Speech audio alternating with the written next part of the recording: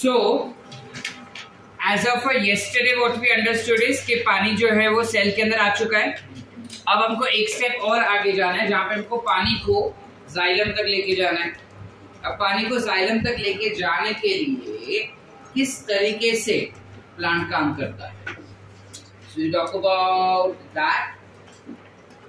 You have some pathway, some route. जैसे for example अगर मुझको यहाँ से हनुमान होटल खाना खाने को जाने का है, ठीक है, तो मुझे पता है कि यहाँ से मेरे को हनुमान होटल जाने का है, ठीक है, और मैं बोला कि मैं इधर से हनुमान जो है वो सामने वाले गली से गया। देयर आर मल्टीपल रास्ता from where I can go. मैं पीछे वाले गली से भी जा सकता हूँ, आगे वाले से भी और सामने वाले से भी, मल्टीपल, ठीक है। फिर देन मैं बोला कि मैं सामने वाले गली से गया, वो एक चीज हुआ। अब गली में बीच में काफी सारी चीजें हैं, सो एग्जैक्ट रूट क्या है वो मुझे देखना है, ठीक है। And how did I made up till there? मैं साइकिल से गया, मैं बाइक से गया, मैं रिक्शा से गया, मैं गाड़ी से गया, मैं बस से गया।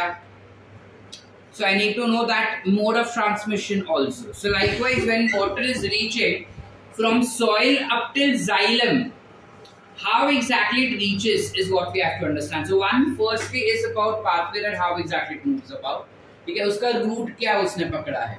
तो जब रूट का बात करते हैं, सबसे पहले पानी जो था वो सॉइल के अंदर था, सॉइल से वो पानी एब्जॉर्ब किया जाएगा by root hairs.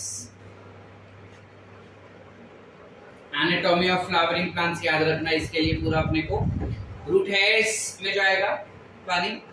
Root hairs से पानी और अंदर जाता है through something called as epidermis.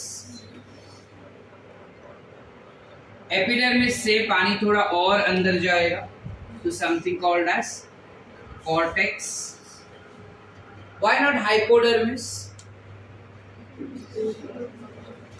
Why not hypodermis?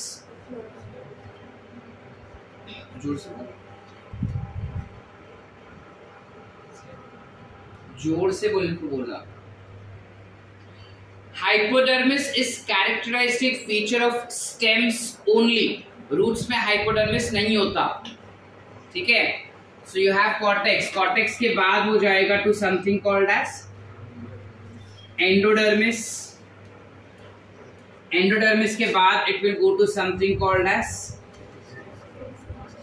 Pericycle, और पेरिसाइकल से it will directly enter into something called as xylem, ठीक है। This becomes a root. How exactly water has reached from soil up till the xylem, ये root है। अब पानी यहां से यहां तक कैसे पहुंचेगा वो हमको देखना है।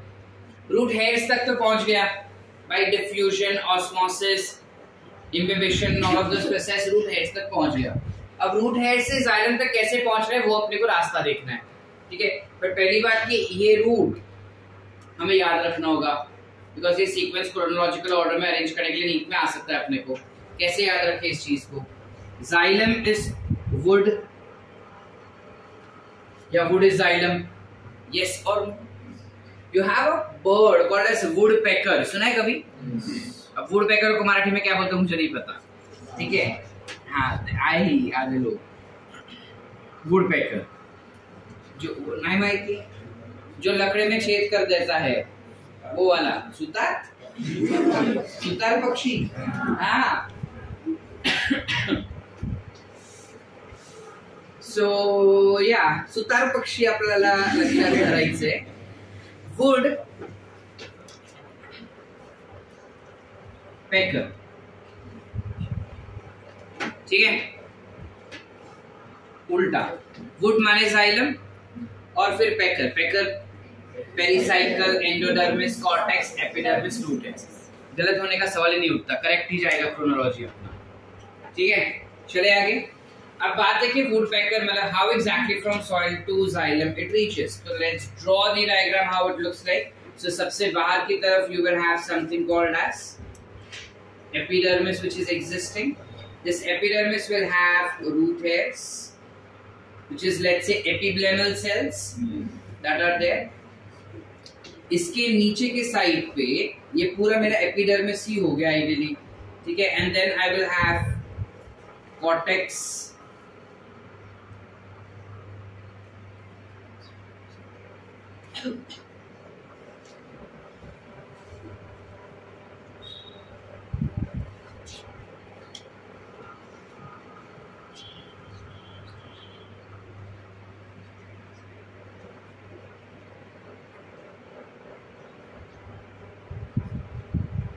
कॉर्टेक्स के बाद आई विल हैव कॉर्टेक्स का ही part but towards inner where the cells are modified for barrel shaped cells, right? Now those barrel shaped cells will actually look like barrel shaped. से ये हो गया, let's say मेरा barrel shape कुछ ऐसा, बराबर बेटा? इस barrel shaped cells के पास you will have Casparian strips present in them, right? So the Gaurav भाव को ना ग्रीन कलर का मार्कर देने के लिए और झाड़ के आना, सारा इंक निकाल के आना. You have something called as Casparian strips present on them, which is composed of. हाँ, पढ़ाई शुरू कर दिए. चलो, going ahead. इसके नीचे एक पतला सा लेयर होता है जो इमेजिनरी टाइप लेयर होता है, because ideally उसको हम distinguish नहीं कर सकते. बताओ कौन सा लेयर है ये? Very good. Who said that? You have something called as pericycle. माई खुन्नस मत निकाल, तू भी पढ़ सकती थी. पेरिसाइकल, और बाद में पेरिसाइकल के अंदर you will by default have something called as xylem which is existing. ठीक है, जाइलम ऐसे शेप का होता है क्या? जाइलम कुछ टेढ़ा मेढ़ा शेप का ही होता है, तो ये टेढ़ा मेढ़ा शेप पकड़ते हैं. ठीक है, अब जब पानी मूव हो रहा है, there are two methods या two pathways through which it can move. दो तरीके से वो मूव कर सकता है. ठीक है, ये अपना आ गया suberin.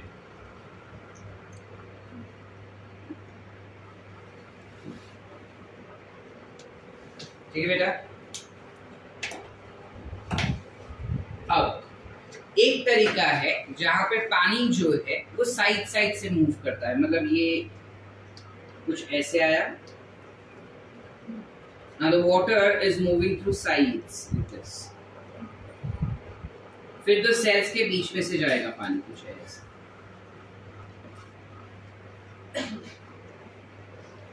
This kind of pathway where water is moving from intercellular spaces is called as apoplast pathway. काय म्हणतात?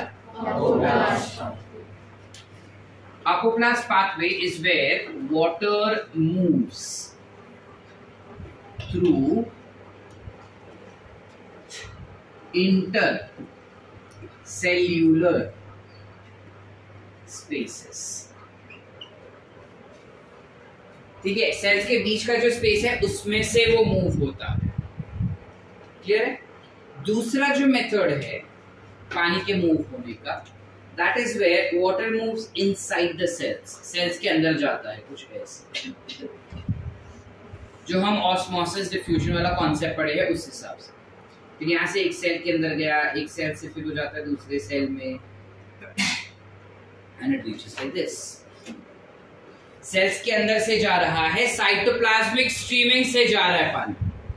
This method is called as Symplast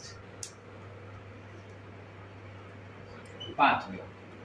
So Symplast pathway will be where water moves through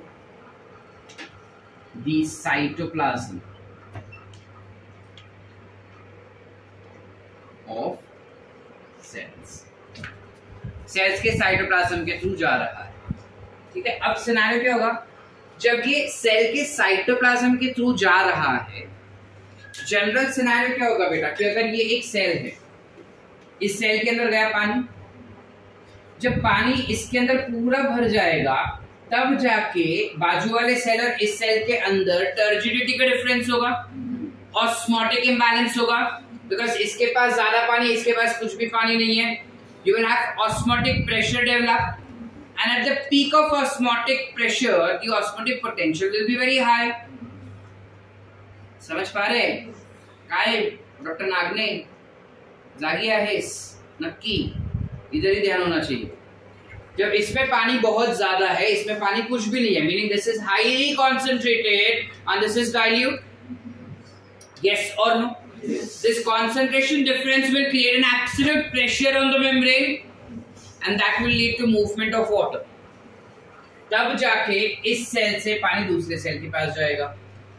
इस cell में जब pressure बन जाएगा पूरी तरह से, बाजू वाले में कम है, तो इंटर सेल्यूलर प्रेशर के बहुत भारी मात्रा में बनने के बाद दूसरे सेल्स में जाएगा। यस और नो?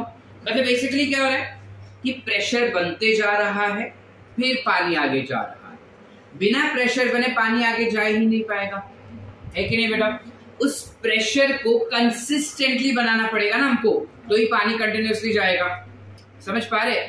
मतलब अगर मेरे रगों में खून दौड़ रहा है, अगर मेरे आर्टरीज में से खून दौड़ रहे हैं और उस खून को कंटिन्यूअसली दौड़ाने के लिए मेरा heart is creating a pressure which is a consistent pressure 120/80. Yes or no? Yes. Likewise within plants also, if water has to be transmitted, it has to maintain a consistent pressure. Yes or no? For maintaining that consistent pressure, ATP will be utilized, and thus simplest pathway is basically an active process. Yeah, active pathway. Why? Because it utilizes ATP for maintaining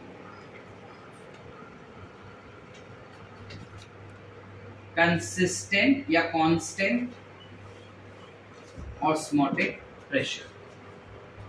Whereas when we talk about apoplast pathway, apoplast pathway में तो क्या बीच बीच में से जा रहा है ना भाई? अब बीच बीच में से जा रहे तो सेल से तो कुछ लेना देना नहीं उसको। It is moving through capillaries. Capillary water जो पढ़ा था हमने, कुछ वैसी सेल्स के अंदर कैपिलैरिटी से वो जा रहा है। So this will be N passive process. Why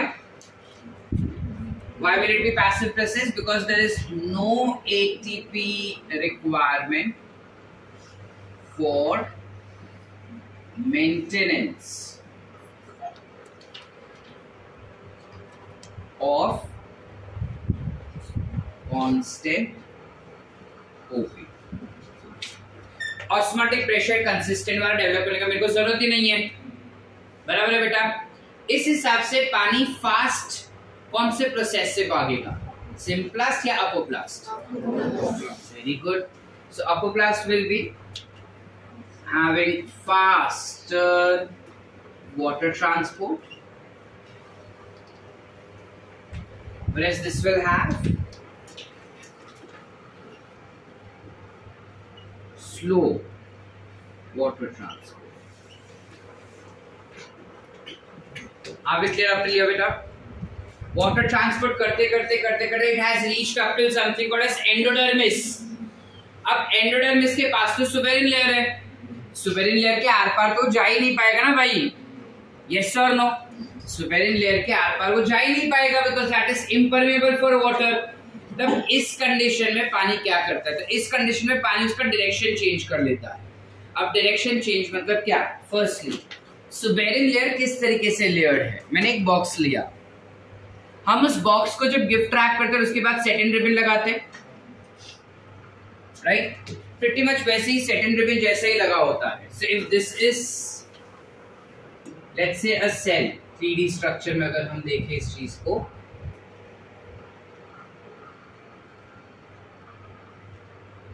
तो लेट अस कंसीडर कि ये एक पर्टिकुलर सेल है, कुछ ऐसा, बराबर है? इस सेल में जब सुपेरिन लेयर को लगाना रहेगा हमको, तो वो सुपेरिन लेयर कुछ ऐसे लग रहा है। ये ऐसे लग गया, ये ऐसे लग गया, ये ऐसे लग गया, ऐसे लग गया। सेटिन रिबन जैसा पूरे लेयर पे नहीं लगता, समझ पा रहे? पूरा पैच भर के सुपेरिन नहीं होता, खाली एक पतला सा लेयर होता है। तो आसपास का जगह तो खाली है ना बेटा? मतलब अगर suppose if this is my box, this is my box, खाली इतने पैच पे पानी इधर से आ रहा है, खाली इतने पैच पे सुपेरिन है, आसपास तो खाली है ना, वहां से तो जा सकता है, अब पानी जा सकता है, पानी उधर से जाता है। So it diverts it's way and go to the next thing जहां पे सुपेरिन लगा नहीं होता। ठीक है, इस पे कुछ ऐसे सेल्स होते हैं, ऐसा हमारा एनसीईआरटी बोल रहा है कि कुछ सेल्स ऐसे होते हैं एंडोडर्मिस के पास जिनमें सुबेरिन होता ही नहीं। उस टाइप के सेल्स को हम कहते हैं पैसेज सेल्स। क्या कहते हैं? So this particular water diverts it's root और पैसेज सेल के द्वारा अंदर चला जाता है और अंदर जाके it will reach up till the xylem. Are we clear बेटा? Any doubt so far? So this diversion is required for Symplast and not for Apoplast. ठीक है? Clear है? Any doubt so far?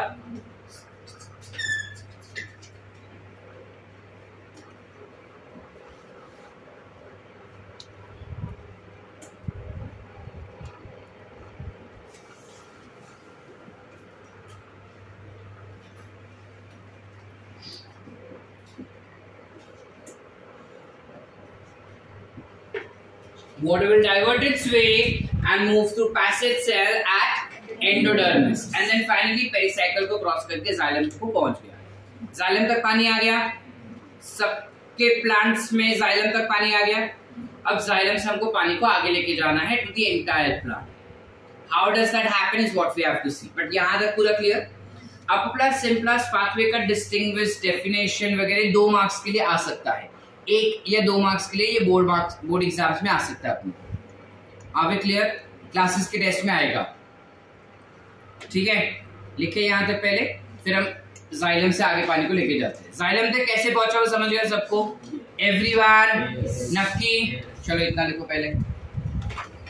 Whenever you have transportation taken place of water molecules by apoplast or symplast pathway, to be very specific, if we talk about either of ways, diffusion के through पानी जा रहा है और ये जो पानी diffusion के थ्रू आगे जाता है वो प्लांट्स के छोटे छोटे डिस्टेंस तक वैसे मूव हो सकता है। तो प्लांट्स के छोटे छोटे डिस्टेंस तक जब वो ऐसे मूव हो पा रहा है तो how exactly the movement takes place is what we have to understand. So for that reason हम सेम कॉन्सेप्ट पढ़ रहे हैं, ठीक है, बट थोड़ा और डिटेल में देख रहे हैं। जो सिम्प्लास्ट पाथवे है उसको हमें देखना है कि जाइलम तक तो पहुंच गया, अब जाइलम से पानी पूरे प्लांट में कैसे पहुंच रहा है वो हमको देखना है। तो जाइलम से पानी जो पूरे प्लांट तक पहुंचता है bye something called as root pressure.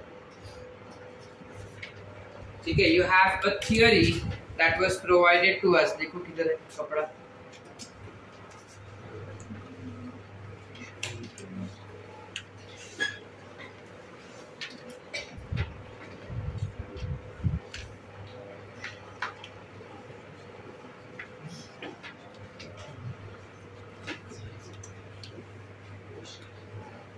If I have to transport water now for a longer distance, how exactly un longer distance पे पानी will get transported?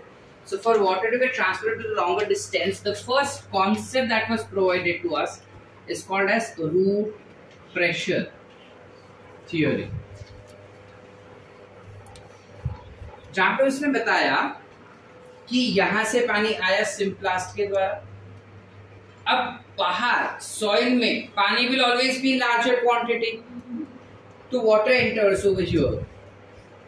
यहां जब पूरी तरह से टर्जिड हो जाता है तो there is a pressure generated. उस प्रेशर की वजह से एक सेल से दूसरे सेल में पानी गया, इस सेल में प्रेशर होने की वजह से दूसरे सेल में गया, ऐसे करते करते करते करते पानी जो है जाइलम तक पहुंचा। जाइलम तक जो पानी पहुंचा है उस सेल्स के अंदर प्रेशर डेवलप हुआ, इस वजह से जाइलम तक पहुंचा। जैसे ही जाइलम तक पहुंचता है उसके बाद क्या होता है, ये जाइलम है, let's say suppose this is xylem, water is entering from here because of pressure, so you have some level of water over here already existing.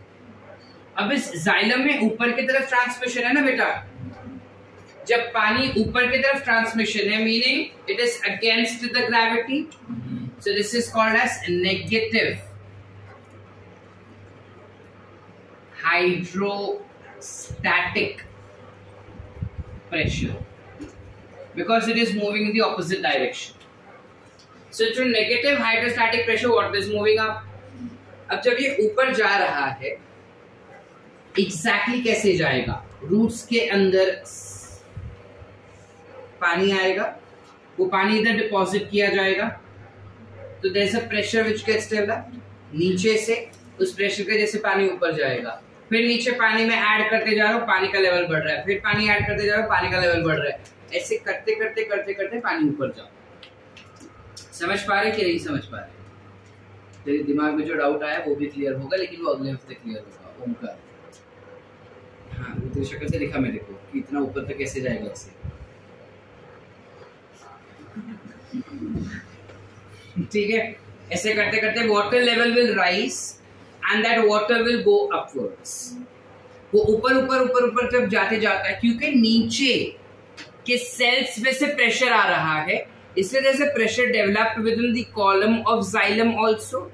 Water pressure, yes or no? This particular transmission of water from xylem because of the pressure by the cells of root is called as root pressure.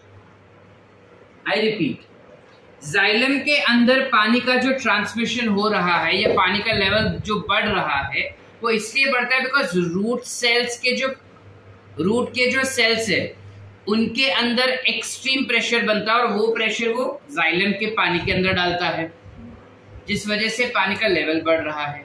इस concept को हम root pressure theory कहते हैं। ठीक है, अब समृद्धि मेरे को पूछ रही है कि सर कैसे पता चला कि ऐसे ही हो रहा है? साइंटिस्ट ने ना काफी बेसिक चीजें पढ़ी। उन्होंने बोला कि अगर मैं लीफ के पत्ते को तोड़ता हूं, लीफ के पत्ते को, प्लांट के पत्ते, अगर मैं लीफ को तोड़ता हूं, if I break down leaf, फट से फर करके पानी आता है अंदर से, विच इज किसी बार स्ट्रॉ येलो कलर का होता है, किसी बार पानी जैसा ही पानी होता है, किसी बार दूध जैसा दिखता है जो बाहर निकलता है, and whatever you call it as. This oozing out of water is called as plant exudation. काय म्हणतात? प्लांट एक्झुडेशन किंवा आपण त्याला प्लांट ब्लीडिंग सुद्धा म्हणू शकता। ठीक है, and more scientific word for this जो बचपन में पढ़ा होगा हमने, ascent of sap. This is called as ascent of sap. वो जो व्हाइट कलर का चीज या पानी जैसा चीज या स्ट्रॉ येलो कलर का जो निकलता है, it is ideally classified to be as plant sap. We know what is plant sap? It is water plus minerals and nutrients of the plant that gets transmitted within it.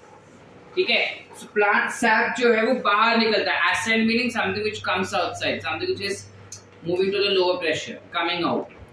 So it is ascent of sap. What is ascent of sap? एक leaf था, उस leaf को हमने तोड़ दिया तो उसकी वजह से जो बाहर अपने को पानी मिल रहा है, that will be classified to be as ascent of sap. Are we clear बेटा? Any doubt so far? जो ये बाहर निकलता है ना पानी फटाक से, ये अपने को आइडिया देता है कि जो पानी होता है वो एक ही स्ट्रीम लाइन में एक प्रेशर पे जा रहा है। जैसे ही मैं उसमें छेद कर देता हूं ना, वो बाहर आ जाता है। This is the information given. Exactly same as that goes to your blood. Blood जो वो एक प्रेशर में फ्लो हो रहा है। जैसे मैं एक छोटा सा कट कर देता हूँ, फर करके ब्लड उधर से बाहर आ जाता है। लाइकवाइज प्लांट्स में भी सेम चीज हो रहा है। एक पर्टिकुलर कॉलम बना के प्लांट का जो सैप है वो मूव हो रहा है। जैसे मैंने कट किया, फर करके पानी बाहर। यस और no? So that water column is maintained with the help of what? Root pressure. Pressure इतना ज्यादा कि वो सीधा ही खड़ा रहता है। समझ पा रहे? जैसे काफी हमने वीडियोस या फिर लोग भी देखे होंगे जो ऐसे बैलेंसिंग करता है उंगली पे, एक के ऊपर एक के ऊपर एक, कुछ ऐसा रहेगा एंड देन इसके ऊपर ऐसा रखा और देन उसको बैलेंस करते हैं। So there's a pressure which is applied because of which this column is maintained. Yes or no? Yes. Likewise, there is root pressure which is developed by the plants because of which there is consistent water column which is maintained. चले आगे। एक और example उन्होंने बताया root pressure का ही। ठीक है, उन्होंने बताया कि रात के समय पे देखो, दिन में क्या होता है, दिस ट्रांसपिरेशन अकरिंग। ट्रांसपिरेशन की वजह से ये ऊपर ऊपर ऊपर गया,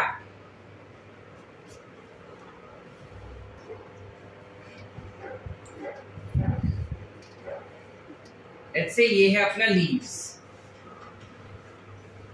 ठीक है। अब रूट प्रेशर की वजह से पानी जो है वो ऊपर की तरफ आया, वहां से इस मिडरिब में आएगा। एनाटॉमी पढ़ चुके हैं, midrib is composed of xylem and phloem. So midrib में पानी गया, वहां से वेन्स एंड वेनलेट्स में पानी गया, उसमें से सेल्स में गया। अब सेल्स में से water gets evaporated because of transpiration, yes और no? Now as soon as water gets evaporated there's an emptiness within the cells. English बोला, जैसे ही पानी इवेपोरेट हो जाता है वो सेल्स के अंदर खालीपन आ जाएगा ना भाई। तो सेल्स के अंदर अगर पानी नहीं है तो वो और ज्यादा पानी ला सकता है। तो जितना भी प्रेशर आ रहा है वो मस्त सेल के अंदर घुस रहा है, पानी जा रहा है जा रहा है जा रहा है जा रहा है जा रहा है जा रहा है जा रहा है जा रहा है। दिन के समय पे, रात के समय पे तो इवेपोरेशन नहीं होता। तो रात के समय पे रूट प्रेशर मैक्सिमम होता है ऐसा कहा जाता है। क्यों? बिकॉज पानी कोई निकालने वाला नहीं है। समझ पा रहे हैं कि नहीं समझ पा रहे? There is no one two remove water. जैसे like for example, did you understand the concept? चलो, सो रात के समय पे प्रेशर मैक्सिमम हो जाता है। ये हमने कैसे आइडेंटिफाई किया कि रात के समय पे प्रेशर मैक्सिमम है? बिकॉज साइंटिस्ट ने देखा कि रात के समय पे ना पानी इवेपोरेट नहीं हो रहा, प्रेशर की वजह से पानी तो एब्जॉर्ब हो ही रहा है बिकॉज बाहर बहुत सारा है। So water is coming out, water is absorbed absorbed absorb, water goes here here here. अब सारे सेल्स में बहुत सारा पानी भर गया, सारे सेल्स टर्जिट। जो ये मिडरिब होता है ना, उसका लीफ के टिप्स पे एंड जो होता है वो क्लोज्ड नहीं होता, ओपन होता है। बंद नहीं होता, ओपन होता है। छोटा सा एक छेद होता है जहां से पानी जो है वो बूंद बूंद बना के बाहर आता है, कुछ ऐसा जैसा अपना नल लीक होता है वैसा। अगर मैंने पूरा भर दिया, ये जो गड़ा है उसको पूरा भर दिया मैंने, अब वो मैं कंसिस्टेंटली भरा और बहुत ज्यादा प्रेशर आ जाएगा ना नल पे, फिर तो बूंद बूंद करके पानी टपकते बैठता है, कुछ वैसा। तो सर क्या रात के समय पे पानी ऐसा टपकेगा लीव्स में से? Not literally. क्या देखा साइंटिस्ट ने कि क्योंकि रात में प्रेशर बहुत ज्यादा होता है तो थोड़ा सा पानी जो है वो यहां से बाहर निकलने लगता है। और जब तुम अर्ली मॉर्निंग देखोगे ना तो लीफ के टिप्स पे एक छोटा सा water droplet is form. This Ojing out of water from the tips of leaves is called as guttation. क्या म्हणता है आपण? 10th में पढ़ा था हमने, if I'm not mistaken. You call this thing to be as guttation. और जिस रीजन से पानी बाहर आ रहा है, जिस रीजन से पानी बाहर आ रहा है उस रीजन को या उस ग्लैंड को नाम दिया है एज हाइडाथॉड ग्लैंड। क्या मिलता है? हाइडाथॉड ग्लैंड बोलते हैं इसको, जहां से पानी जो है वो थोड़ा सा बाहर निकलता है। ठीक है। अच्छा, शर्वरी बोल रही है तो मतलब यही ना वो सर ड्यू ड्रॉप्स जो बोलते हैं? नहीं, ड्यू ड्रॉप्स अलग, गटेशन अलग। कैसे सर? ड्यू ड्रॉप्स क्या होता है, एटमॉस्फेयर में जो मॉइस्चर होता है वो प्रेसिपिटेट हो जाता है, लीफ के सरफेस पे पानी का बूंद दिखता है, दैट इज ड्यू ड्रॉप्स। यहां पे रूट प्रेशर की वजह से excessive water has been absorbed by plant and that comes outside. वो छलक के बाहर निकल जाता है। कहां से निकलता है? लीफ के टिप से बाहर निकल रहा है। इस प्रोसेस को हम कह रहे हैं गटेशन। ठीक है, Are we clear up till here? Everyone, guttation में जहां से पानी बाहर निकल रहा है उसे क्या कहते हैं? हाइडाथॉड ग्लैंड। अब दिन का समय होगा, सनराइज होगा तो गर्मी होगा, वाटर विल इवेपोरेट। यहां से पानी जब इवेपोरेट हो जाएगा तो कुछ सॉल्ट ड्रॉपलेट्स दिखेंगे ना। सॉल्ट ड्रॉपलेट्स चॉक पाउडर के जैसा दिखता है, व्हाइट कलर का चॉक का जो डस्ट निकलता है, कुछ वैसा ड्रॉपलेट अपने को हाइडाथॉड ग्लैंड के आसपास दिखता है, जिस वजह से साइंटिस्ट काफी बार हाइडाथॉड ग्लैंड को चॉक ग्लैंड भी कहते हैं। Many times we also refer it to be as chalk gland. Are we clear up till here, बेटा? Any doubts? नक्की लक्षात राहील। एक पॉइंट और एक्स्ट्रा करते। जब पानी इधर से ऊपर जा रहा है तो मैंने उसको नेगेटिव हाइड्रोस्टैटिक प्रेशर कहा, ऊपर से नीचे आएगा तो स्मार्ट हो गए। नेगेटिव हाइड्रोस्टैटिक प्रेशर का एक एग्जांपल दो मेरे को अपार्ट फ्रॉम दिस, जो डे टू डे लाइफ में होता है।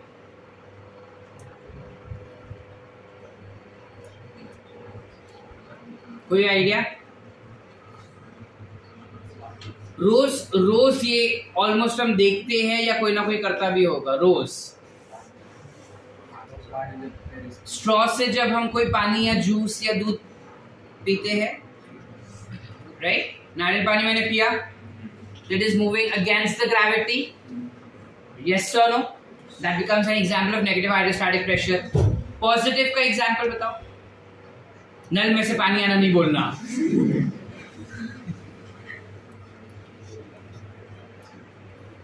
वैसे नल में से पानी आना ही ऑप्शन, बट नल में पानी पहले ऊपर जाता है और फिर ऐसे आता है, so that's why it is not a correct example. But then ठीक है। The example that is provided to us in NCERT is कि जब हम झाड़ को पानी लगाते हैं तब पानी जो है वो नीचे की तरफ जाता है, so that becomes positive hydrostatic pressure. इस तरह में बना लो, that's positive hydrostatic pressure. ठीक है, क्लियर है? अच्छा, जब इस प्रोसेस से पानी मूव हो रहा है ऊपर, when you have water movement taken place, जब डिफ्यूजन के थ्रू पानी एक सेल से दूसरे सेल में जा रहा है, यहाँ पे जैसे गया, ठीक है। क्वेश्चन इज किस स्पीड से पानी जा रहा है सर?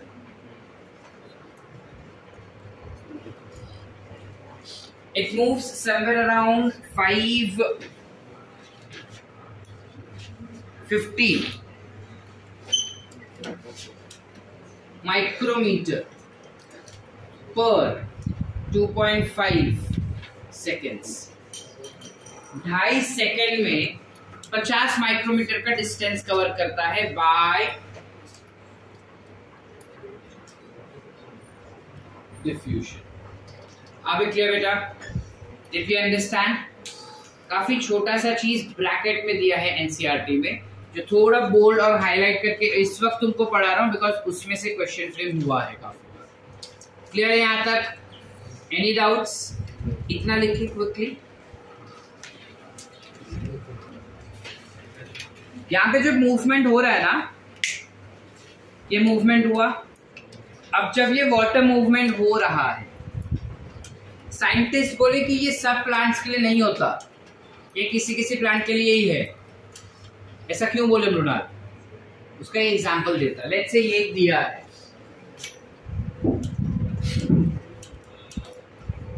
मैंने यहां तक पूरा तेल घी वॉटेवर जो हमको पसंद है वो डाल दिया। ये मैंने कॉटन लगाया, ठीक है, इतना कॉटन लगाया है मैंने, कॉटन का हाइट। आग जलेगा, मतलब दिया जलेगा, मैंने हाइट थोड़ा बढ़ा दिया, दिया जलेगा। हाँ या ना बोलो? हाइट थोड़ा और बढ़ा दिया, दिया जलेगा, शायद जल जाए। मैं थोड़ा इधर से भी ऑयल डाल दिया, थोड़ा इधर से भी ऑयल ऊपर जा रहा है। मैंने हाइट इतना ऐसा बढ़ा दिया यहां तक, कोई स्कोप नहीं ना, कोई स्कोप नहीं। Likewise water movement by root pressure is only up till certain height. When the height of plant increases drastically, उतने ऊपर तक प्रेशर नहीं जाता भाई। सो यहाँ पे actually movement of water is by capillary action. समझ पा रहे? तो एक लेवल तक ही जाएगा, उसके ऊपर नहीं जाता। तो टॉल ट्रीज या टॉल प्लांट्स में कैसे पानी मूव होता है सर, ये हम अगले हफ्ते देखेंगे, नेक्स्ट एपिसोड। ठीक है, आज के एपिसोड तक आई गेस इतना इंफॉर्मेशन काफी है हमारे पास with एनशिप्लिक bus service. Are we clear everyone? चलो quickly write down, after this will read the entry. जितना पढ़े हैं अब तक वो सारा रीड कर लेते हैं। For all physiological activities of plants, and plays a very important role in non-living organism. It provides the medium in which most substances are dissolved. The protoplasm of cells is nothing but water in which different molecules are dissolved, and several particles will be suspended in that. A watermelon has over 92% of water. Most of the herbaceous plant will have only about 10 to 15% of its fresh weight as dry weight. What does this statement means? कि उसका wet weight अगर suppose 10 kilo है, तो जब वो dry wait में convert होता है तो उसका 10 से 15% ही उसका वजन हो जाता है मरने के बाद. That is what it is trying to explain. Of course, distribution of water within a plant varies. Woody parts have relatively very little water content, while the soft parts mostly will have higher water content.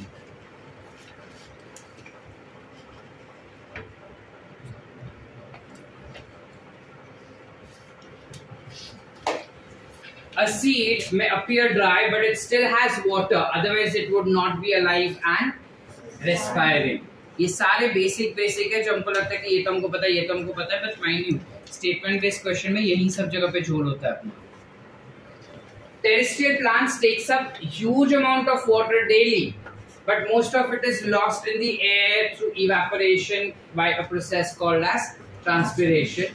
A mature corn plant absorbs almost 3 liters of water in a day, while a mustard plant will absorb equal to its own weight in about 5 hours. Okay? So if you have a question framed where they are asking that a mustard plant is weighing somewhere around 10 kgs, how much water will it absorb? So my answer has to be it will absorb 10 kgs. How much time does it take for absorbing 10 kg of water? The 10 liters, 5 hours. Because of this high demand of water, it is not surprising that water is often limiting factor for plant growth and productivity in both agricultural and natural environments. To comprehend plant-water relation, comprehend means to explain plant-water relationship, and understanding of certain standard terms is necessary. First coming up as water potential, जो हम कल पढ़े थे. Water potential is a concept fundamental to understanding water movement. Solute and pressure potential are two main components that determine the water potential. Water molecules possess kinetic energy in liquid and gaseous form. They are in random motion, that is both rapid as well as constant. The greater concentration of water in a system, the greater is the kinetic energy or water potential.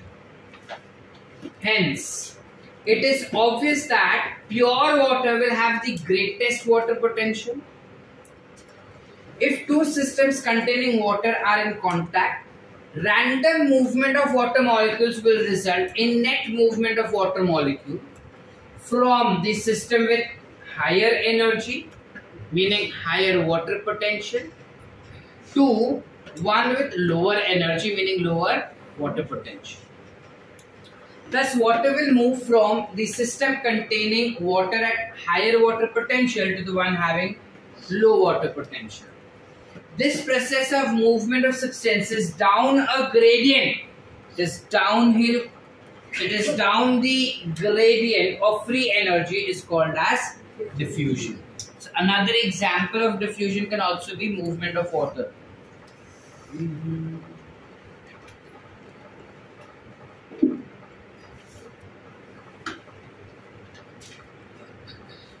Water potential is denoted by Greek symbol psi and is expressed in pressure units such as pascals. By convention, the water potential of pure water at standard temperatures, which is not under any pressure, is taken to be zero. If some solute is dissolved in pure water, the solution has fewer free water molecules and the concentration of water decreases, reducing its water potential. Hence, all solutions have a lower water potential than a pure water. The magnitude of this lowering due to dissolution of solute is called as solute potential, denoted by psi s, which is always negative. Very important, this statement is very important. Recording chalu hai? The more the solute molecules, the lower is psi s. जितना salute ज्यादा होगा salute potential उतना कम होगा, ठीक है। Salute potential will be less if the solute molecules are more, less in terms of number, that is negativity it is talking about. For a solution at atmospheric pressure, water potential will always be equal to solute potential. If pressure greater than atmospheric pressure is applied to pure water or solution, its water potential will increase. It is equivalent to pumping water from one place to another. Now, can you think of any such system in our body where the pressure is built up? The pressure can be built up in plant as well, that is in plant system.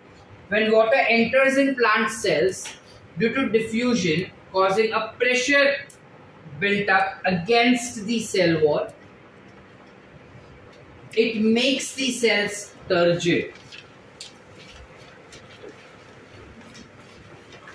This increases the pressure potential, which is usually positive top in plants, negative potential or tension in water column in xylem plays a major role in water transport up to a stem, which we've understood already. अब भी just थोड़ी देर पहले देखा कि negative hydrostatic pressure develop होता है जो पानी को ऊपर तक लेके जाता है, लेकिन cells के अंदर अगर पानी को जाना है through water potential अगर हम बात करें, you have a positive pressure potential which has been applied so that water can move towards the downhill the concentration. Pressure potential is denoted by psi p. Water potential of a cell can be affected by both solute as well as pressure potential. The relationship is given as follows. Clear beta? Next that we had was osmosis.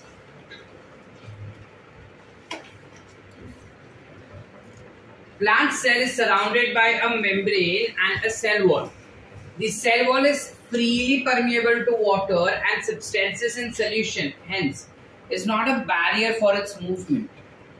But in plant cells usually contain a large essential vacuole whose contents, the vacuolar sac, contribute to the solute potential of the cells. In plant cells, the cell membrane, what contributes to solute potential आ सकता है, so it is vacuolar sac. In plant cells, the cell membrane and the membrane of vacuole, that is the tonoplast, together are important determinants of movement of molecules in or out of the cells. पानी cell के अंदर जाएगा या पानी cell के बाहर जाएगा, किस तरीके से अंदर आएगा, किस तरीके से बाहर जाएगा, गौरव, can be determined by the help of cell membrane as well as tonoplast. Osmosis is the term used to refer specially to diffusion of water across a differentially or selectively permeable membrane. Osmosis occurs spontaneously in response to driving force. The net direction, driving force क्या होगा बेटा? जब concentration difference होता है तो वो difference ही osmosis करवाता है. So that becomes the driving force. Driving force यानी कोई ऐसा force जो कोई काम करवा रहा है. तो कौन काम करवा रहा है? Concentration difference. The net direction and the rate of osmosis depends both on the pressure gradient and concentration gradient. Pressure कितना ज्यादा है कितना कम है और कॉन्सेंट्रेशन कितना ज्यादा है कितना कम है, वो डिसाइड करेगा कि ऑस्मोसिस जो है वो किस डायरेक्शन में होगा. Water will move from its reason of higher chemical potential, that is concentration, to it's lower chemical potential until equilibrium is reached. At equilibrium, two chambers should have nearly same water potential. That means there will be no water movement there. ठीक है? You may have made a potato osmometer जो तुम नहीं बनाए हैं, तुम बाद में बनाओगे ये सब.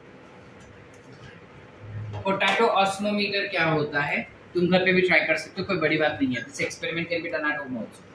तुम एक बटाटा लो, छोटा वाला, उस बटाटे को बीच में पूरा छेद करो, आर पार वाला छेद नहीं, नीचे थोड़ा सा पतला सा लेयर छोड़ देना. ठीक है? फिर तुम एक वाटी टाइप लो, जिसके अंदर तुमने पानी डाला है और वो पानी सॉल्ट से भरपूर है, कॉन्सेंट्रेटेड वाटर, ठीक है, या फिर वाटी के अंदर सादा पानी डालो और जो छेद है ना उस छेद के अंदर कॉन्सेंट्रेटेड वाटर डालो, ठीक है। So if you have this as your potato, ये पोटैटो हो गया, इसमें ऐसा छेद किया है, मैंने यहाँ पे कॉन्सेंट्रेटेड सोल्यूशन डाल दिया अंदर की तरफ और यहाँ पे मैंने पिन मार दिया लेवल के लिए कि भाई यहाँ तक पानी मैंने डाला था, बाहर मैंने वाटी में सिर्फ पानी डाला है, नथिंग एल्स, ठीक है। आफ्टर फ्यू मिनट्स और आवर्स यू विल सी कि जो पानी का लेवल है वो राइज हो चुका है। Why? Because you have osmosis that has occurred. अंदर कॉन्सेंट्रेशन ज्यादा था, बाहर कॉन्सेंट्रेशन कम है, तो पानी जो है वो पतले मेम्ब्रेन से अंदर आ गया। That is potato osmometer that it is talking.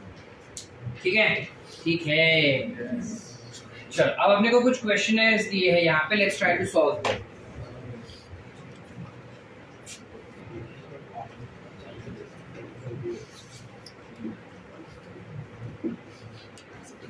Solution of which chamber, which is chamber A and B. So solution of which chamber has a lower water potential? कौन से चेम्बर में वाटर पोटेंशियल कम है, ए में या B में? B में water potential कम होगा। Solution of which chamber has lower solute potential? B. कैसा है सर? वही तो बताया था कि जिसमें सोल्यूट मॉलिक्यूल्स ज्यादा है उसका सोल्यूट पोटेंशियल कम है, तो इसमें सोल्यूट मॉलिक्यूल ज्यादा है, बाय डिफॉल्ट इसका सोल्यूट पोटेंशियल भी कम हो जाता है, ठीक है। Which solution, sorry, in which direction will osmosis occur? A to B. Which solution has higher solute potential? A. A will have higher solute potential. At equilibrium, which chamber will have lower water potential?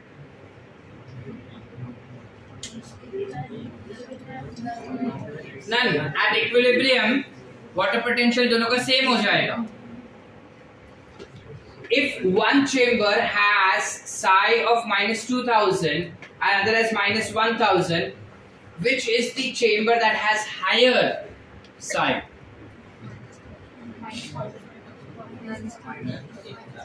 -2000 वाला या -1000 वाला? किसने बताया? What will be the direction of movement of water when two solutions with psi W 0.2 and psi W 0.1 are separated by selectively permeable membrane? Ideally water potential should be in minus. यहाँ पे उन्होंने minus बाहर डाला नहीं है, गलती से ऐसा प्रिंट हो गया है, तो हम यही पॉजिटिव ही कंसिडर करके चल रहे हैं। तो कहां से कहां जाना चाहिए? वाटर पोटेंशियल किसका ज्यादा होगा? पॉइंट बोलो, 0.2 का वाटर पोटेंशियल ज्यादा होगा, तो पानी किधर से किधर जाएगा? 0.2 से 0.1। Are we clear?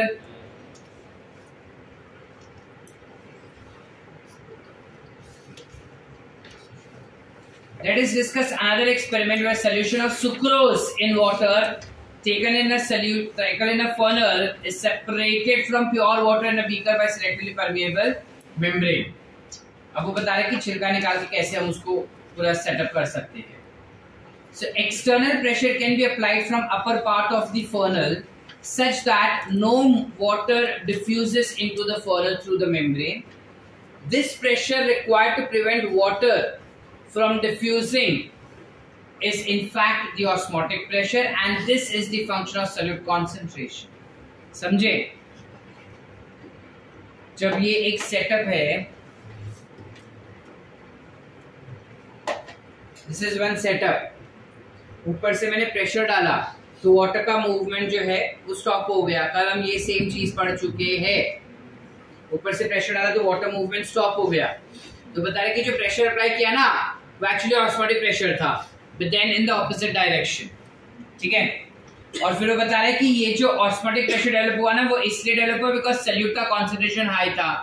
So it is the किधर गया हाँ, it is the function of osmotic pressure is the function of solute concentration. That is, more the solute concentration, greater will be the pressure required to prevent the water from diffusing in it. Numerically, osmotic pressure is equivalent to osmotic potential, but the sign is opposite. Osmotic pressure is positive pressure that is applied, while potential will be negative. You don't just only see this particular diagram that is seen, but you also tend to read what is given below, because इसमें से भी questions frame किए जाते हैं. So the demonstration of osmosis, a Thistle funnel, which funnel is utilized? Inverted funnel, normal funnel, filtering funnel, Thistle funnel, is filled with sucrose solution and kept inverted in beaker containing water. In A wala diagram, it shows that water will diffuse across the membrane as shown in the arrows to rise the level of solution in the funnel. B wale mein the pressure can be applied as shown to stop the water movement into the funnel. Next concept is with regarding plasmolysis. The behavior of plant cells with regard to water movement depends on the surrounding solution. If the external solution balances osmotic pressure of the cytoplasm, it is said to be isotonic. If the external solution is more dilute, then you call it as hypotonic solution. If the external solution is more concentrated, then you call it as hypertonic solution. Cells will swell if you keep it in hypotonic solution. Plasmolysis occurs when water moves out of the cell and the cell membrane. Cells will shrink in cells swell in hypotonic solutions and shrink in hypertonic. So plasmolysis will occur when water moves out of the cell and the cell membrane of the plant cells will shrink away from the cell wall. This occurs when you keep a particular plant cell in a hypertonic solution. So when it is placed in a solution that is hypertonic, that means has more solute to the protoplasm, तो कुछ ऐसा बन जाता है. ठीक है, काफी सारे रेफरेंस बुक्स जो हम सॉल्व करेंगे ना, उसमें बताया जाता है, यहाँ पे उन लोग लेबल कर देते हैं, they label this as A and label this as B. ठीक है, और ये पूरा बाहर का जो स्ट्रक्चर है उसको बोल देंगे C. अब उन लोग पूछते हैं कि मैंने इस पर्टिकुलर सोल्यूशन को रखा है हाइपरटोनिक सोल्यूशन में, जिस वजह से ये कांड हो गया. ठीक है, अब वो पूछ रहा है कि A वाले रीजन में क्या भर के मिलेगा. ठीक है, what is present at A. अब जो नॉर्मल स्टूडेंट है दैट विल ऑलवेज मार्क्स की जो A है वो तो खाली है, सो A is empty, nothing is there. False.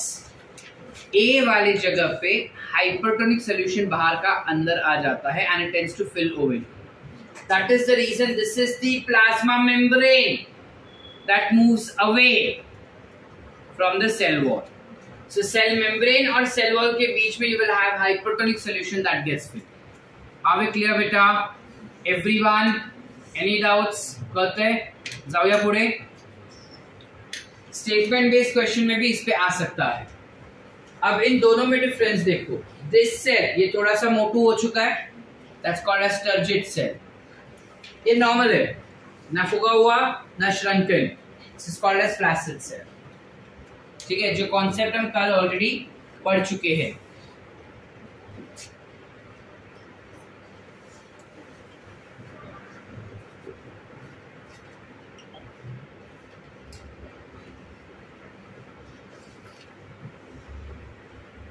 Water moves out. Water will move out when you keep it in hypertonic solution. It is first lost from the cytoplasm and then from the vacuole. Important statement. The water when drawn out of the cell through diffusion into extracellular, that is outside the cell fluid, it causes the protoplast to shrink away from the walls. The cell is said to be plasmolysed and the movement of water occurred across the membrane, moving from an area of higher potential, water potential, to an area of lower water potential that is outside the cells. What will happen? A question is given over here. See, What occupies the space between cell wall and the shrunken protoplast in the plasmolized cell? So what will occur? Hypotonic solution. When the cell is placed in isotonic solution, there is no net flow of water towards inside or outside. If the external solution balances the osmotic pressure of the cytoplasm, it is said to be isotonic.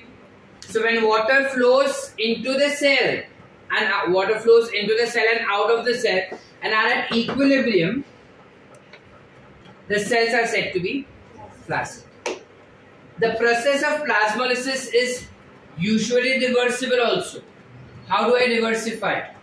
When the cells are placed in hypotonic solution, that is one where you have lesser solute and more of solvent, water will diffuse into the cell, causing cytoplasm to build up a pressure against the wall. That is called as turgor pressure. The pressure exerted by protoplast due to entry of water against the rigid walls is called as pressure potential. Okay. What is pressure potential? The pressure that is exerted by protoplasts due to entry of water on the walls will be called as pressure potential. Because of the rigidity of the cell wall, the cells do not rupture. This turgor pressure is ultimately responsible for enlargement and extension of growth of cells. What would be pressure potential of flaccid cell? Which organism other than plants possess cell wall? बताओ, plants के अलावा किसके पास cell wall होता है?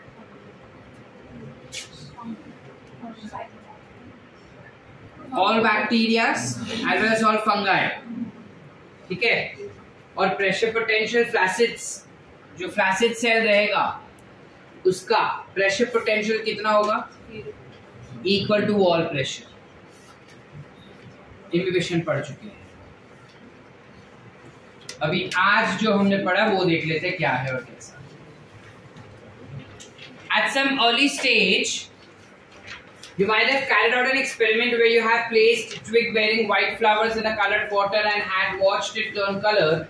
On examining the cut ends of the twig, after a few hours, you had noted that the region through which colored water moved.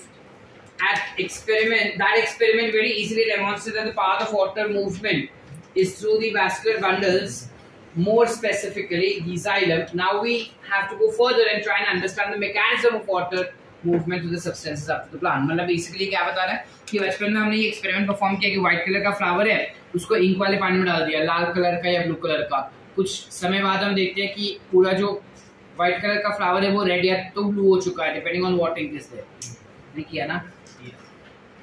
अरे प्रसन्न, कुछ नहीं किया जिंदगी में. सो in that with that respect it is यहाँ पे वो बता रहा है कि अब तक हमने पढ़ा कि पानी ऐसा जाता है और ये कलर चेंज करता है. अब बात ये है कि हमें जानना है कि कैसे पानी ट्रांसपोर्ट हो रहा है, वो अब हम देखेंगे. What is the mechanism behind it? So long distance transfer of substances within plant cannot be by diffusion alone. Diffusion is a very slow process and it can account for only a short distance movement of molecules. Like for example, the movement of molecules will be at shorter distance of 50 micrometer in 2.5 seconds, which is very slow. So at this rate, you cannot have movement taken place for a longer distance.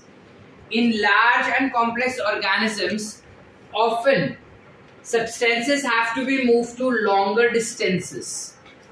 Sometimes the sites of production or absorption and sites of storage are too far from each other. So only diffusion or active transport will not be sufficient. You require something else. Special long distance transport systems becomes necessary so as to move substances across the long distance and at much faster rate. Water and minerals and food are generally moved by mass or bulk flow systems. यानी क्या? मास क्या bulk flow मतलब वो बता रहे हैं कि जब कभी भी प्लांट्स के अंदर चीजों का मूवमेंट होता है ना बेटा, पानी हुआ, मिनरल्स हुआ या फूड हुआ, वो हमेशा ज्यादा क्वांटिटी में मूवमेंट करता है, कम क्वांटिटी में नहीं होता. That is mass flow. because movement in xylem or in phloem will be always in larger quantity. ठीक है, ऋतुजा ध्यान इधर. Mass flow is the movement of substances in bulk or en masse. En masse is just a French word कि ज़्यादा quantity में हो रहा है. From one point to another point as a result of pressure differences between 2 points. 2 point के बीच में pressure difference होता है जिस वजह से you have movement that has taken place. It is characteristic of mass flow that substances, whether in solution or in suspension, are swept along. Swept यानी खींच के लेके जाते हैं. जैसे नदी के अंदर पानी बहता है और मैंने उसके अंदर अगर दिया डाल दिया, ठीक है, तो नदी जो है वो उस दिए को साथ में खींच के लेके जाता है ना. बस वही चीज बता रहे हैं यहाँ पे कि जब कभी भी मास फ्लो होता है तब पानी के साथ चीजें मूव होती है.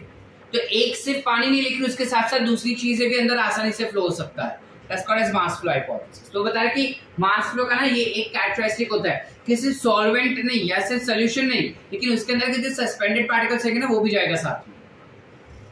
This is as swept along with the same places as in flowing river. This is unlike diffusion, where different substances move independently depending on their concentration gradient. बराबर.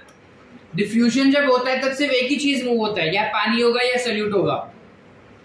यहाँ पे मास फ्लो में वो चीज नहीं होता. Bulk flow can be achieved either through a positive hydrostatic pressure or by a negative hydrostatic pressure. ठीक है.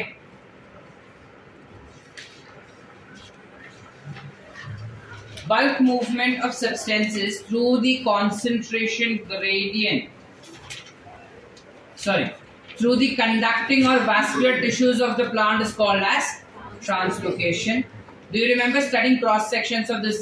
The higher plants have highly specialized vascular tissues, xylem and phloem. Xylem is associated with translocation of mainly water, mineral salts, some organic and from roots to aerial parts of the plants. Whereas the phloem translocates a variety of organic and inorganic solutes, mainly from leaves to other parts of the plant. कल का जो test हुआ NEET exam मतलब repeaters का तुम्हारे seniors का, उसमें this was one of the statement that was included. Which all things get transported through xylem? तो xylem के अंदर water और minerals तो होगा ही, साथ ही साथ organic nitrogen and hormones will also be transported. ठीक है. और phloem से क्या होगा? Organic and inorganic solutes. How do plants absorb water? So we know that roots absorb most of the water that goes into the plants. Obviously that is why we apply water to the soil and not to the leaves. Responsible for absorption of water and minerals, specifically this is root hairs are thin walled. Thick wall करके statement आ सकता है. Identify the correct statements. That thin walls render extensions of root epidermal cells that greatly increases the surface area for absorption. Water is absorbed along with mineral solutes by root hairs purely by diffusion. Once water is absorbed by the root hairs, it can move deeper into the root layers by two distinct pathways, which is apoplast and symplast. Apoplast is the system of adjacent cell walls that is continuous throughout the plant except for Casparian strips of the endodermis root. The apoplastic movement of water occurs exclusively through intercellular spaces and walls of the cells. Movement through the apoplast does not involve crossing the cell wall or cell membrane. Cell wall को cross नहीं करता ना, cell wall के बाजू में से निकल जाता है. This movement is dependent on gradient, that is concentration gradient it is talking about. The apoplast does not provide any barrier to water movement and water movement is through a mass flow. As water evaporates into the intercellular spaces to the atmosphere, the tension developed in the continuous stream of water in the apoplast pathway Hence, master of water occurs due to the adhesive and cohesive properties of water. What is this adhesive and cohesive properties is what we'll understand in the next class, not today. ठीक है, थोड़ा detail concept है, अच्छे से next class में देखेंगे. यहाँ पे बेसिकली बता क्या रहा है कि जो वाटर का मूवमेंट होता है इंटरसेलुलर स्पेसेस में, मतलब यहाँ से जब पानी का मूवमेंट हो रहा है कैपिलरी की वजह से कुछ पानी उधर रहता ही है. जब वो इवेपोरेट हो जाता है तो वहां पे जगह खाली हो जाएगा. जगह खाली हो जाने की वजह से वापस से कैपिलरी एक्टिविटी बनता है और पानी जो है वो वहां से मूव हो जाता है. जैसे नॉर्मल दिया में होता है, अगर ये ऐसे दिया हमने बनाया है, अंदर हमने ऑयल डाला है और यहाँ पे कॉटन रखा है, ये ऑयल धीरे धीरे पूरा खत्म हो जाता है ना, बिकॉज ऊपर से ऑयल जल जाता है तो नया ऑयल एब्सॉर्ब किया जाएगा. द सेम चीज बता रहे हो यहाँ. ठीक है, तन्वी नहीं समझा. Symplastic system is the system of interconnected protoplast. That is, neighboring cells are connected by cytoplasm strands that extend through plasmodesmata. Basically बता रहे हैं कि दो सेल्स का साइटोप्लाज्म एक दूसरे से कनेक्टेड होता है बाय प्लाज्मोडेस्माटा. तो ड्यूरिंग सिंपलेस्ट मूवमेंट जो पानी होता है वो ट्रैवल करेगा एक सेल के साइटोप्लाज्म से बाजू के इंटरसेलुलर मूवमेंट हो जाएगा, बाजू के सेल्स के अंदर जाएगा bye plasmodesmata. Water has to enter the cells through cell membrane. Hence, movement is relatively slower. Movement is again down the concentration gradient, correct? Higher concentration से lower concentration जा रहा है. Symplastic movement may be aided by cytoplasmic streaming. You may have observed cytoplasmic streaming in cells of hydrilla leaf. The movement of chloroplast due to streaming is easily visible. हमने नहीं देखा तो हम बता भी नहीं. हाइड्रिला करके एक प्लांट होता है जिसके सेल के अंदर अगर तुम ध्यान से सेल को ऑब्जर्व करो माइक्रोस्कोप के अंदर तो दिखता है उसके अंदर कि जब पानी मूव होता है तो सेल के अंदर का क्लोरोप्लास्ट भी आगे पीछे मूव होता है depending on how the water is moving. ठीक है ना, दैट्स अ प्रैक्टिकल एक्सपेरिमेंट जो देखने से ही पता चल जाता है, ऐसा पढ़ाई में नहीं अपने को दिखेगा. Most of the water flow in the roots occur via apoplast since cortical cells are closely packed and hence offer no resistance to water movement. However, inner boundary of cortex, that is endodermis, is impervious to water because of the presence of suberized matrix called as Casparian strip. Water molecules are unable to penetrate through this layer, so they are directed to the wall regions that are not suberized. वही तो बताया था कि अगर हमारा ये particular cell हो गया और यहाँ पे पट्टा है कैस्पेरियन स्ट्रिप, तो आसपास का रीजन जहाँ पे कैस्पेरियन स्ट्रिप नहीं है उस रीजन पे जाके वो पानी जो है अंदर घुस जाएगा. The water then moves through the symplast and again crosses membrane to reach the cells of xylem. The movement of water through the root layers is ultimately symplastic in the endodermis. This is the only way water and other solutes can enter in the vascular cylinder. मतलब वो बता रहा है कि apoplast pathway या symplast pathway हो, cortex तक वो दोनों अलग अलग काम करते हैं. जैसे ही एंडोडर्मिस में आएगा ना सिम्प्लास्ट पाथवे ही फॉलो होता है. Are we clear? और उस पाथवे से जब चीजें ट्रांसपोर्ट होती है तब वो इसी पाथवे से इसी तरीके से सारे सोल्यूट्स और सारे सॉल्वेंट्स सेल्स के अंदर या फिर vascular cylinder that is xylem और फ्लोएम के अंदर जाता है. Once inside the xylem, water is again free to move between the cells as well as through them. In young roots, water enters directly into the xylem or tracheids. जो younger roots रहते हैं उसके अंदर direct xylem में चला जाता है क्योंकि उतना वेल डेवलप्ड कॉर्टेक्स नहीं होता उनके पास, इस वजह से. There are non-living conduits and so are parts of apoplast. Conduits क्या होता है? कंड्यूट्स यानी कोई भी ऐसा सब्सटेंस जो पानी का कंडक्शन करवा रहा है, जो पानी का मूवमेंट करवा रहा है, उसे कंड्यूट्स कहेंगे. The path of water and mineral ions into the root vascular system is summarised. छोड़ो,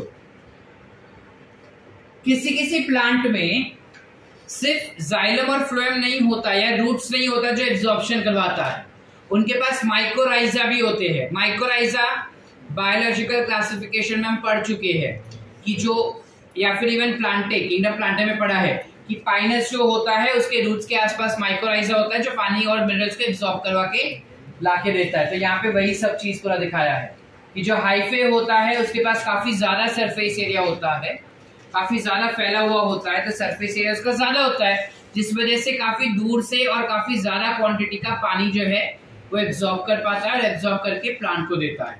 इस टाइप के प्लांट ज्यादा बेहतर तरीके से फ्लरिश कर पाते हैं। Are we clear everyone? Last thing that is left is about root pressure, जो हम बाद में नेक्स्ट लेक्चर में करेंगे, so that उतना रिवाइज भी हो जाए, because root pressure is connected to the next concept.